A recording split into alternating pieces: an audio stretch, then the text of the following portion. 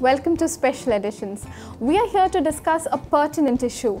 Should you be buying a home anytime soon, or should you be waiting for prices to come down? Trend watchers have noted that project inquiries have halved in a few weeks after demonetization. Looks like heavyweight developments such as Real Estate Regulatory Authority and demonetization aimed at corruption proofing have instead added on a layer of fence-sitters at the moment. Let's ask the expert. We have in our midst Ankur Dhawan, Chief Business Officer, PropTiger, who would take up your questions. Welcome to the show, Mr. Dhawan. Thanks, Neha. One of the most difficult decisions for a buyer today is whether or not he should put in his money in the market today. Should he wait or buy today in the market? See, in my mind, this is the best time to buy. The reason why customers want to hold back their decision is that they expect a price reduction. So I divide the market in two parts. The part one is the tier 1 cities like Mumbai, Delhi, Noida, Gurgaon, and the tier 1 developers, which are well-known developers, and also affordable market, which is less than 1 crore market. If you look at this particular size market, it never had too many black money buyers. So even if these buyers in future, if they can't even buy, the demand reduction is very, very low.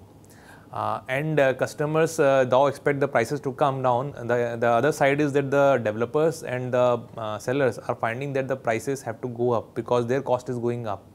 So in this market, we do not expect any price reduction. So if there is a opportunity, it is today, because there is some distress. A lot of people have stopped buying decisions, and that gives an opportunity to a really sound buyer to go into the market and do a very heavy negotiation with the developer and get a good price. The part 2, which is the separate segment of the tier 2 towns, which is Jaipur, Mohali, all those towns, or the developers who were earlier very small developers who were expecting black money in their deals.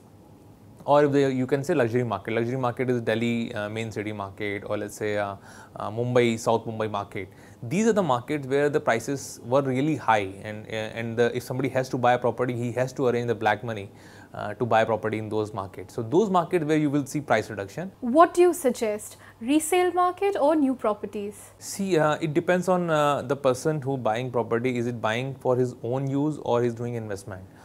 If he's looking for own use and he wants to move in the property, then he has to go for ready to move property. The investors we're talking about who have the property right now, they have hold back their decision of selling. So we are finding that a lot of sellers who were earlier trying to sell the property, now they don't want to sell the property because they expect the reason why they don't want to sell now is because they expect a little more price, given that they have to pay capital gains now. So if you're talking of getting a good discount in this 2 months period which we are facing right now, I think you have to go for a developer property, ready to move property.